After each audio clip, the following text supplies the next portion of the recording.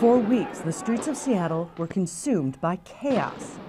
Day after day of protesters facing projectiles and heavily armed police. The police said they were also attacked. The Seattle mayor ordered a temporary ban on tear gas. The police used it anyway. And then they seemed to give up, walking away from this police precinct. The city's police chief said it wasn't her decision. You fought for days to protect it. I asked you to stand on that line day in and day out, to be pelted with projectiles, to be screamed at, threatened, and in some cases hurt. Then to have a change of course nearly 2 weeks in, it seems like an insult to you and our community. After they left, the protesters claimed 6 city blocks as their own, calling it the Capitol Hill Autonomous Zone, or CHAZ. It's not nothing aggressive or violent or nothing like that.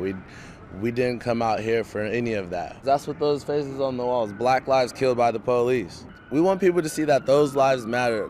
It reportedly has the feel of a festival. The protesters have planted gardens, given out free food, hosted long conversations about race relations. But the U.S. President Donald Trump sees this very differently, tweeting to the local leaders in part, "Take back your city now. If you don't do it, I will.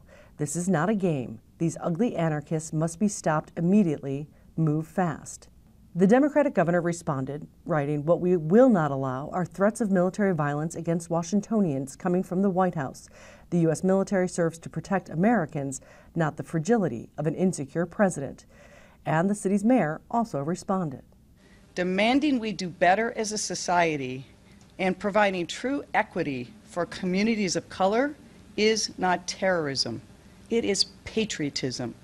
It's unclear if the police will move in to take back their building, as the two sides remain locked in a standoff, a peaceful one for now. Patty Culhane, Al Jazeera.